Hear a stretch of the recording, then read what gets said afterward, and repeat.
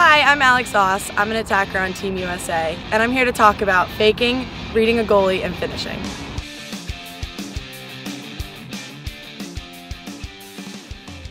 So the first thing you need to remember when faking and finishing around the crease is it's not a fastest shot competition. So you don't need to make these big fakes and really rip the net. This is all about finesse and kind of moving your goalie and finishing. The second thing is I like to call our fakes hitches. So you want to be able to shoot out of your hitch. So if you make an awesome big fake and you fake your goalie, if you reset and bring it back to your triple threat position, they're going to be able to reset.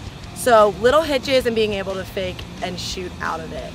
And then the third thing is just really reading your goalie and seeing the back of the net. So if you have a goalie that's playing super high, or a goalie that's super active, or a goalie that's holding, those are all going to be different things you need to know and just read and assess the situation and then find the back of the net.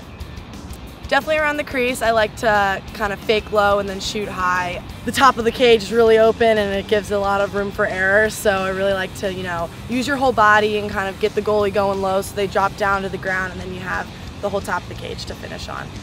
So I choke up on the bottom of my stick a lot. I think that you have to protect your stick as a crease attacker and kind of keep it in front of you. So keep choking up on your bottom hand, keeping your stick in front of you, and those little hitches with your arms extended, so you don't have to bring the stick back. So if your arms are extended in front of you, you can really pull with that bottom hand and still get the speed on your shot. Hi, I'm Alice Mercer. I'm a defender on Team USA, and today I'm going to talk about knockdowns and interceptions and starting the fast break from there.